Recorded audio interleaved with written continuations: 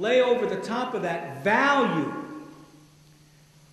And then we begin to make judgments about difference out of our own sense of who we are, and as Christians, looking at people who quote unquote are not Christian or just different. As we hope in the Lord, we will gain our strength. We will run for miles.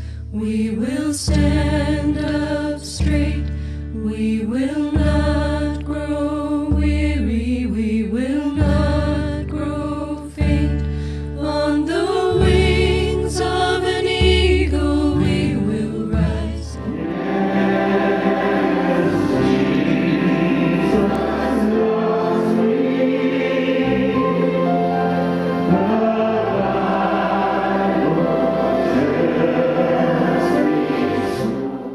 And our cultures are like sunglasses. They're lenses that we put on and we view the world. We have white lenses, black lenses, Chinese lenses, all kinds of lenses.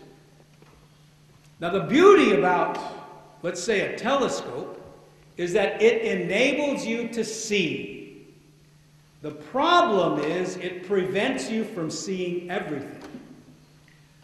So then the only way to see more than what we can is by borrowing other people's telescopes and looking at the world the way they perceive the world. Now what if we did that theologically? What if we did it missiologically? That maybe the Bible isn't everything that we thought it was because we are bound by a certain cultural bias, even the fact that we speak the English language. That binds us to a limited possibility about how fully we can understand God. As we hope in the Lord, we will gain our strength. We will run.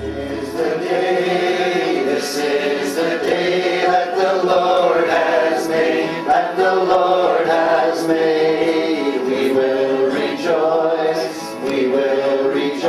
and be glad in it, and be glad in it. So because of their narrow-mindedness culturally, they couldn't recognize the fact that God was doing an amazing new thing. The problem was their way of thinking about culture and diversity was still bound up in their Jewish ethnocentrism, which blinded them to the fact that God was doing a new thing among the Gentiles.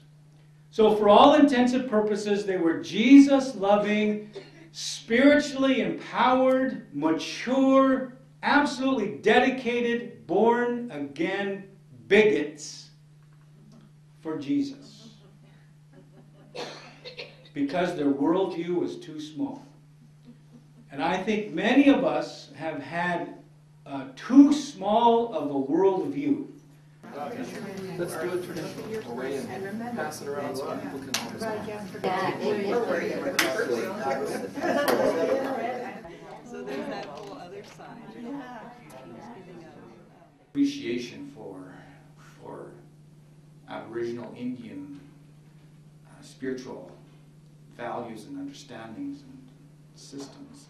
God's deepest desire is to see people worshiping in a diverse community, and it was very moving for this person to watch. People praising God in their way, just being free to be themselves. Richard, it's our honor to have you here with us. This is just a small token of our thanks and the respect that we have for you, and you can share this with Catherine.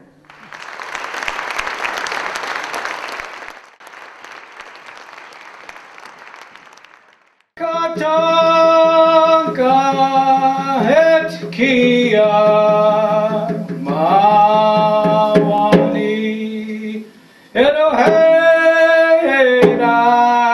eroheiro heo haide wani kie kichi mawani eroheira eroheiro heo